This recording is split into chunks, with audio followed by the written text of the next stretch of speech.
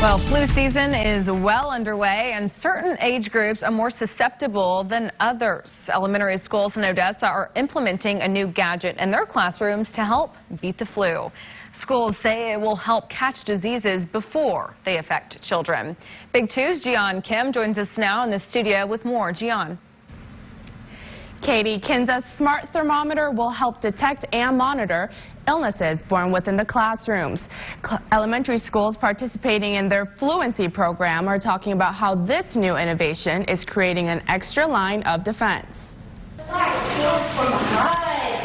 Children spend about 6 hours on average in the classrooms each day. With plenty of time and space for infections to spread, Odessa Public Schools took action this past summer. Director of Nursing Laura Matthews says the school district applied for Kinsa's Fluency program. Chosen schools were given smart thermometers for every household, free of charge.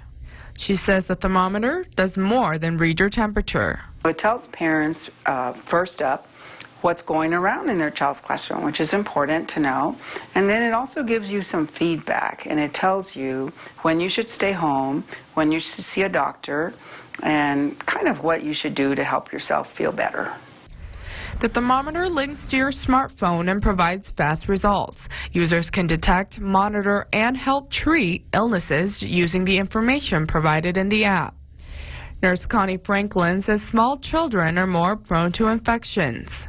We wanted to use this opportunity with thermometers and to get that information out so that we can help educate the parents on we see this trend in your child's classroom, maybe strep throat, and so be sure and watch for these symptoms. She says she looks forward to seeing the outcomes this flu season. Oh, we were so excited because in order to offer our families a free thermometer is just huge, and we are so appreciative to the Kinsa project.